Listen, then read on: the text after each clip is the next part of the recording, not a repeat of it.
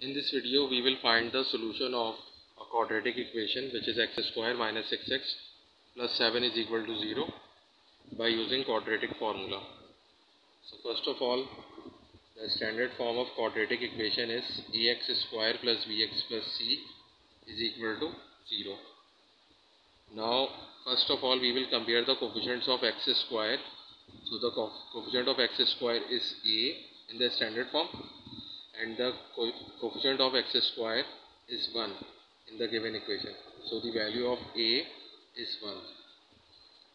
Then the coefficient of x is b, and here the coefficient of x is minus 6, and the constant term is c. Here the constant term is 7.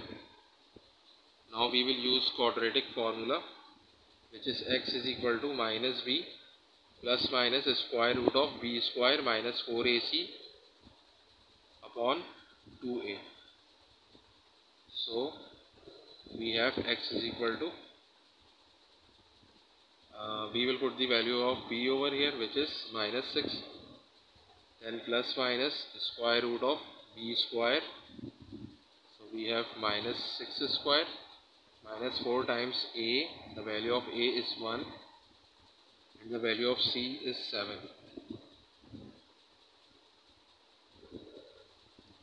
And here we will put the value of a, which is 1.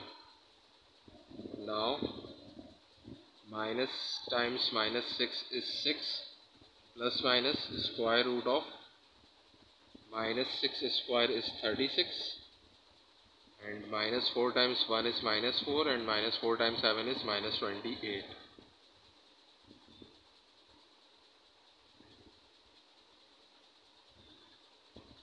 And 2 times 1 is 2.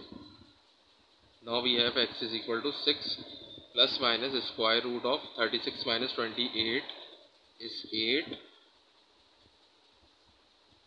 upon 2. Then x is equal to 6 plus minus, we can write 8 as 4 times 2 upon 2.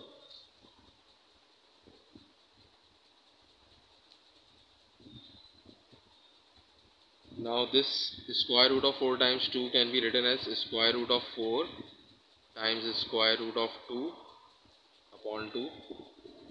Then the value of x is 6 plus minus square root of 4 is 2. So we have 2 under root 2 upon 2. Now we can take 2 common in the numerator. So we have 2 times 3 plus minus square root of 2 upon 2. And now we can cancel these 2's, and we have x is equal to 3 plus minus square root of 2. So the value of x are, so the one value of x is 3 plus under root 2, and the other value of x is 3 minus under root 2. So this is the solution of the given equation.